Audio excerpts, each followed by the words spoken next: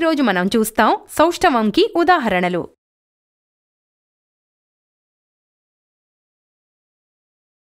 కింది చిత్రాలను చూసి ఈ ఆకారాలలో ఏది సౌష్ఠవ ఆకారాలో మరియు ఏవి సౌష్ఠవ ఆకారాలు కావో చెప్పండి.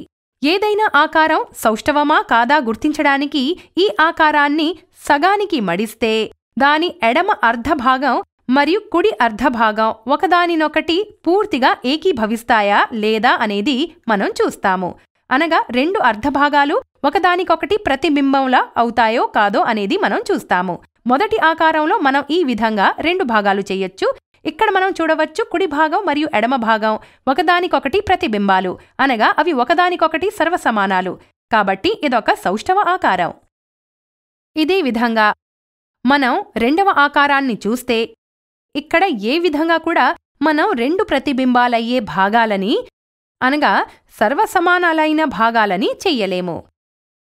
కాబట్టి రెండవ ఆకారం సౌష్ఠవ ఆకారం కాదు.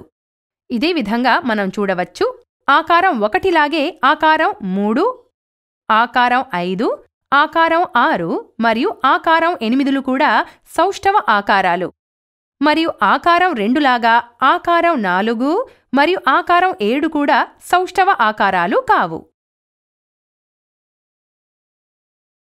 తదుపరి ఉదాహరణ, ఏదైనా వస్తువు యొక్క కుడి భాగం ప్రతిబింబంలో ఎడమవైపు మరియు ఎడమ భాగం ప్రతిబింబంలో కుడివైపు కనిపిస్తాయి. వస్తువు మరియు దాని ప్రతిబింబం సౌష్ఠవంగా ఉన్నాయా? అద్దంలో వస్తువు యొక్క కుడి భాగం ఎడమవైపు మరియు ఎడమ భాగం కుడివైపున కనిపిస్తుంది. దీన్ని మనం పరావర్తన సౌష్ఠవం అంటే లేటరల్ ఇన్వర్షన్ అంటాము.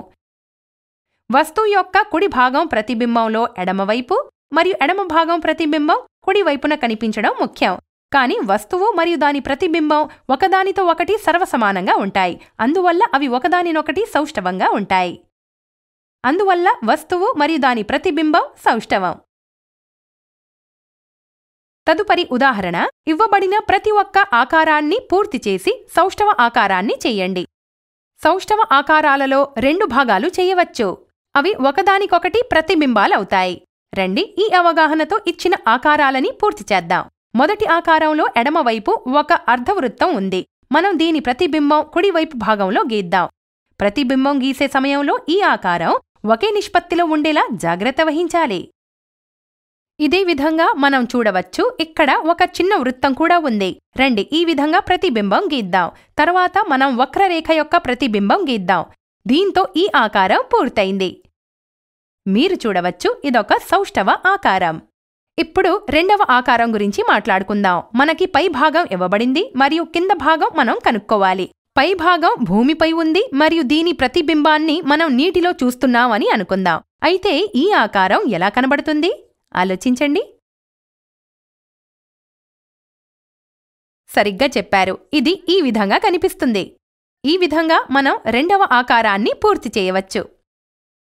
ఇదే విధంగా మనం మూడవ ఆకారాన్ని కూడా పూర్తి చేస్తే మనకి ఒక బాణం యొక్క ఆకారం లభిస్తుంది. ఇది కూడా సౌష్ఠవ ఆకారమే.